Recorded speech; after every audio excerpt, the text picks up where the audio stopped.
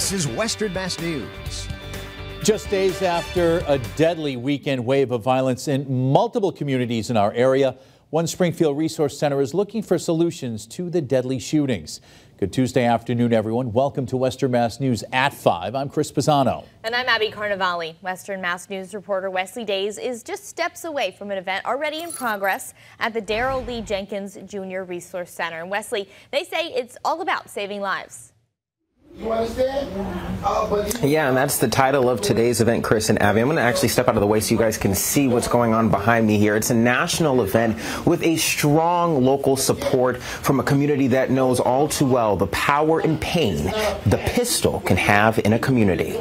Save Our Streets is for us to save our communities nationwide.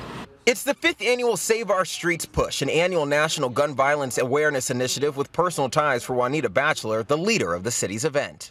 Started because my son Darrell was killed in 2014, and we started a movement of just remembering loved ones and not letting the city officials forget that our loved ones were taken in these streets. The event comes on the heels of a dangerous weekend in the Pioneer Valley. 2 deadly shootings, one killing a person in Holyoke early Saturday morning, while another incident in Springfield took a man's life later that evening. Grassroots, community-based organizations that are really foot on the ground would sit down with each other and try and come up with a way to make these incidents help them before they even get started. Above all, Batchelor wants people to come to Tuesday's event with more than their sympathies. She wants people to know they have a shelter from the violence. I want people to walk away with they're not alone. They're not the only ones feeling these traumas of violence. Everyone's trauma matters.